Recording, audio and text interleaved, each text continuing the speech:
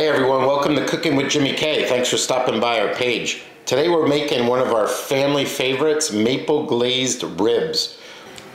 In this bowl we've got most of our ingredients that we're going to mix up. We've got a cup of maple syrup, we've got 3 tablespoons of concentrated frozen orange juice, 3 tablespoons of ketchup, 2 tablespoons of soy sauce, 1 tablespoon of Dijon mustard, 1 tablespoon of Worcestershire sauce, 1 teaspoon of curry powder, and then we've got some sesame seeds to finish off the ribs.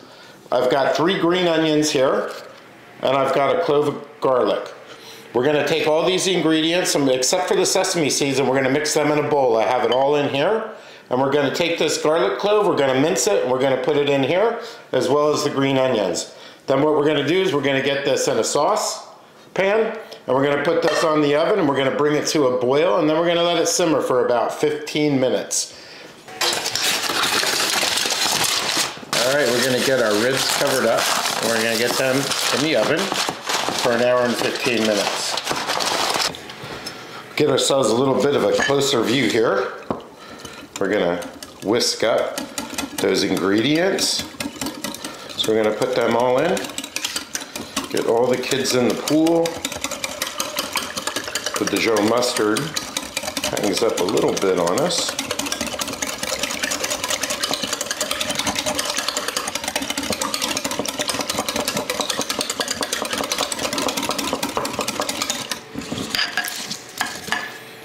Gonna get that clove of garlic minced up. Get that in there.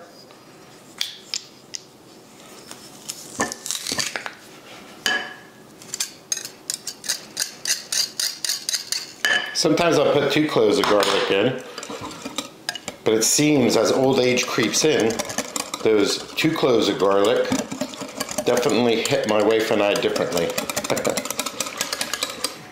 I'm going to get these onions going here. And you can just do a rough, you could mince these, but what I do is I just give them a rough dice, because once you get them on the glaze, I like a little bit of substance there, a little bit of chunkiness in my onions, and it still imparts a nice flavor.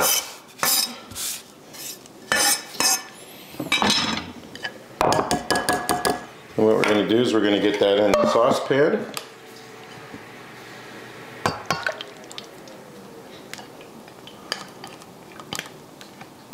And we're going to get those green onions in, give it a nice mix. Then we're going to get it on the burner, bring it to a boil, and then we're going to let it simmer for about 15 minutes. Now once it's simmering, as you know, what will happen is this glaze will reduce and it will become a little more like syrup, and that's going to glaze those ribs real nice. And we'll be back. The ribs are out of the oven, they're looking good. After an hour and 15 minutes at 350, what we're going to do now is we're going to get those racks out of there, we're going to drain all that fat out, then we're going to add the ribs back in, and we're going to get that glaze.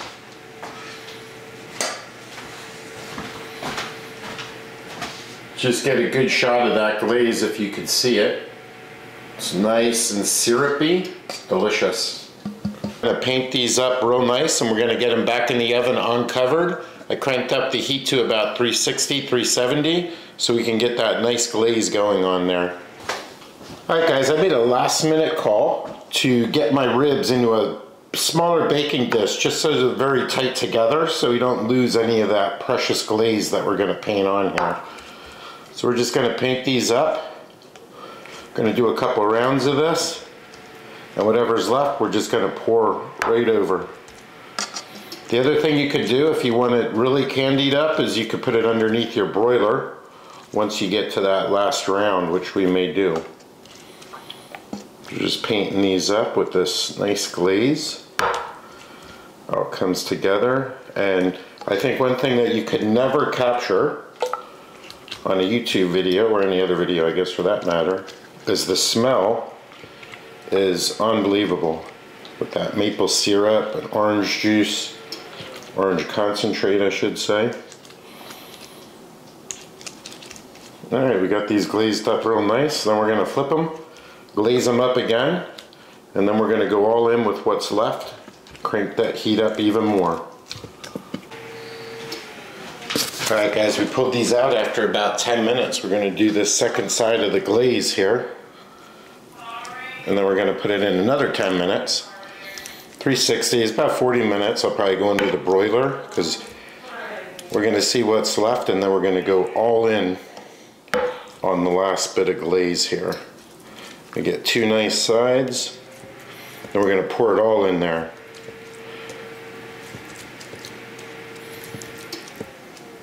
And we're going to stick it under the broiler to crisp it up a little. It's looking beautiful.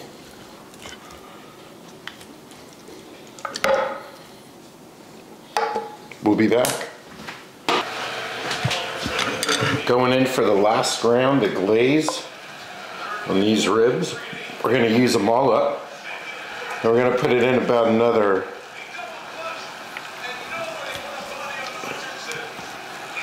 We're going to put them in about another 7 minutes, and then we're going to get these under the broiler. We're going to paint these. This is like the triple coat time when we're painting a room here. And again, if you could just smell this, it smells fantastic. Oh yeah. Damn.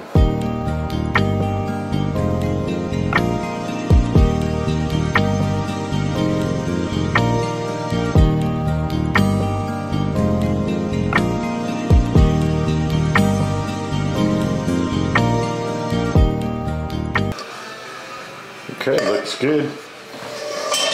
Let's get these back in the oven.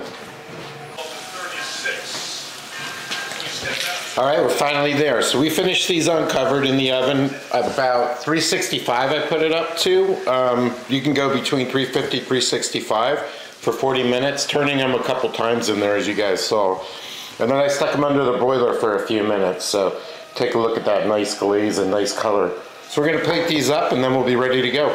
Just to finish out our video, guys, here we are. We've got the beautiful maple glazed ribs finished off with sesame seeds and green onions. And I take that little bit of sauce that's left in the pan and we put that on the side to glaze it up. And if you could smell these, it would be fantastic. All right, we're gonna do a little taste test and then we're gonna finish up this video. I'm gonna work the camera and taste at the same time. Oh, fantastic. So good, sweet, and tender. Thanks for watching, guys, and please check us out on Cooking with Jimmy K, our channel, and give us a subscribe and a follow. That would be awesome. Have a great night.